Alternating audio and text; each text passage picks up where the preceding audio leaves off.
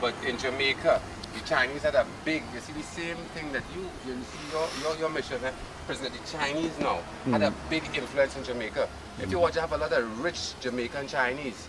Now, Siaga family, although he had Portuguese, French, Creole, but he have a lot of Chinese people tapping his family in business. That's why he was able to have the CIA back him in the last election that he had won against Manley. But now, coming back at this point here, he is the owner of the parlor. Now, the black woman who don't have money, now, we are products of the salt beef children. They don't understand the black. What do you mean by salt beef children now? Salt beef children is a mixture of Portuguese, Chinese, Africana. Oh, nice. Africana. The Africana. Because in a lot of the Portuguese settled in the Caribbean, so the South African influence is very strong. That's why you see the Portuguese people here have a hatred for African people. Why is that? Because it's genetically entangled with the South Africa influence that they had, because they are Portuguese. More so the family are Portuguese. So, but now in the Caribbean now, the Chinese and the Portuguese had all the business. First they had food, which is most important. They had already paid the Englishmen to have mix-up foods in a mix-up school. Because the education that they was passing on wasn't first. That's why Bustamante and all them brothers and the Maroons had started teaching their own self.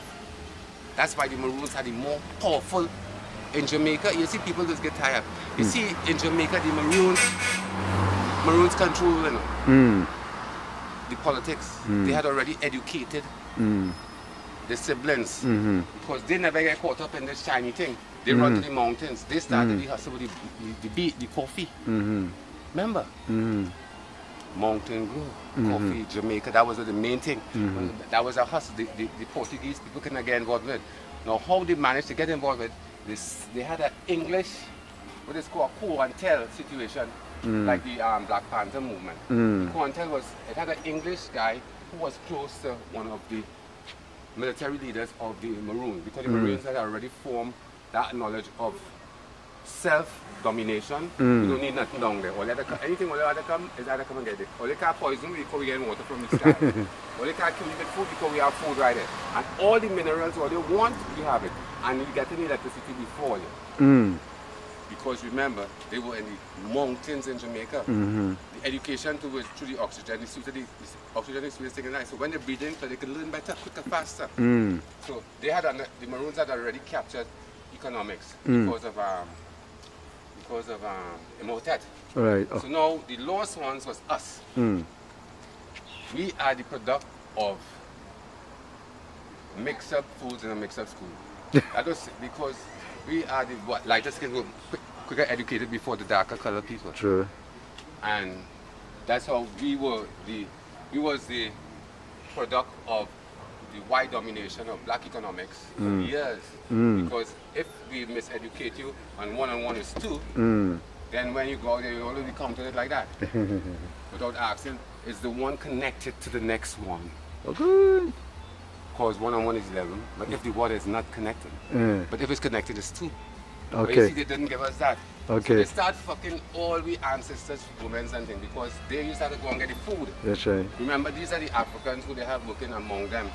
So the money they gain them in working, because Jamaica had already started a turtle export of coffee, of bauxite, because they are very big in bauxite, and they had already started our formation of transferring money into the European market, so they could not really budge to help these people. So gotcha. Who made it to the top? Like you see, we have a segregation in same Portuguese, but who made it to the top? The denomination of church and state controlling the whole environment by educating them in the Catholic and Anglican churches, and also streetwise, because the missionaries had already started penetrating them by bringing their Bibles and all the different segregated knowledge to us. So it was the Chinese man or the Portuguese man busting 30 and ways. So that's how we come about. So this picture shows The woman coming in the parlor late. Mm.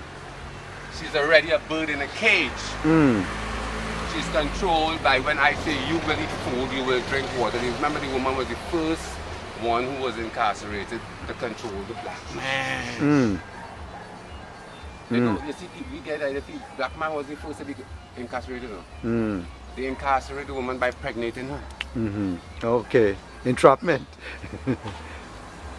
Gotcha. They're not about locking up. This done lock up already, good. So whatever you bring is of mine. Because they wouldn't be the same of the Africans. So that's the race they breed. So they call it the soul beef race. And it had been transferred all through the Caribbean. Okay. But Trinidad was never enslaved. Mm. So they had more free movement among us. And we had more free movement among them. That's why the redneck Trinidadians, like our little USP, but not educated, miseducated fools and miseducated fools, same complexion as us. But their problem is they don't believe that we are of the same. Okay. That's why Dr. Walter Rodney wrote the book Groundings with my brother. Right, right. It's all about language, spocation. That's all it was, the difference. They were more spoken properly. Okay. And okay. The others, because that's why we talk like this. Because we are more spoken, we are very proper in our English because of our upbringing. You can't run from our ancestors. We come from real slave control. Our ancestors used to control the slaves. Right. Because they were the closest things to the slaves. So we had a lot to do with the entrapment of Afro-West Indians in the Western Hemisphere. Wow. Serious indictment. Soul beef child. Okay. I always wanted to do that, but I never had the canvas. Yeah. I never had the money for these kind of materials in Trinidad. Right, right. But when it come after my influx of after Carnival people and the right person came back, I'll collect. This is more than these are doing now. Really? I got all of these from being mobile. See, this don't matter. Yeah, yeah.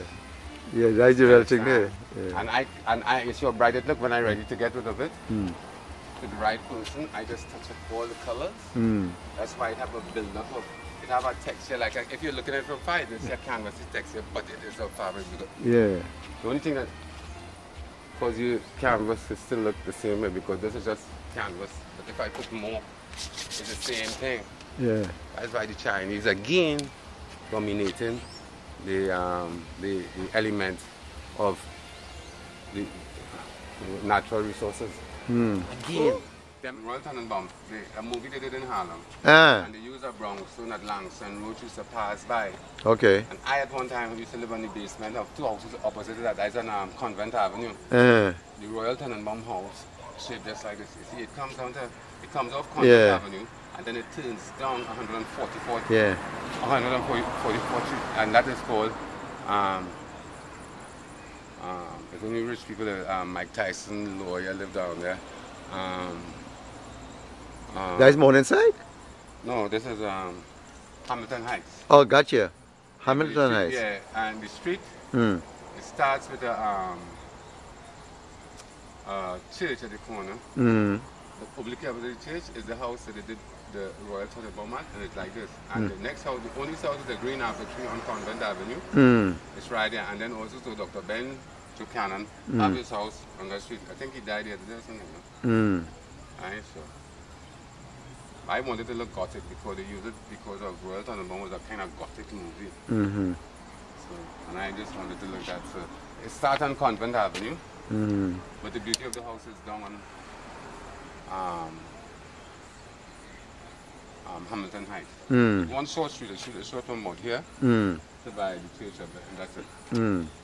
6 houses on that street, and the first woman to be our president in America, black woman too, in New York City, was Virginia Fields, and she had a house in that street. She bought one of my kingdoms called Mother Africa. And she's the first borough president of Manhattan that is a black woman. Virginia Fields, yeah. I remember at Convent, at Abyssinia Baptist Church, we had a art sale, and two of my pieces I gave. One was called Saturday Night, Sunday Morning, And the next one was called Mother Africa on big windows, big windows from those old houses. And it was called Arthur Brownstone window. Don't have a lot of them, but she was a picture from that time.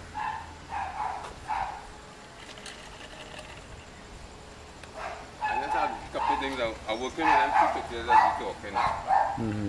I enjoying it too.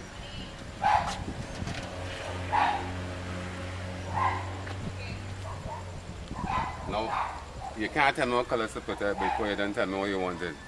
So I don't feel like I'm going to put the colors you like. But I worried. I ain't betting against these colors at all. Oh, bad shadow. All I remember is in Miami Carnival is this weekend. Yeah.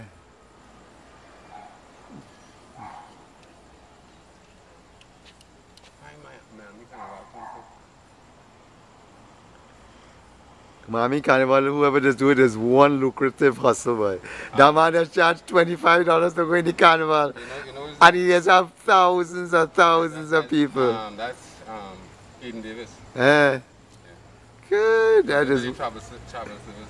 is one juicy hit here. There. It's a nice party though. Yeah, because it's a tropical vibe, eh? You know. But oh God, but Trevor, I see photos at this year's Juve in Brooklyn. It was wonderful, man. Yeah.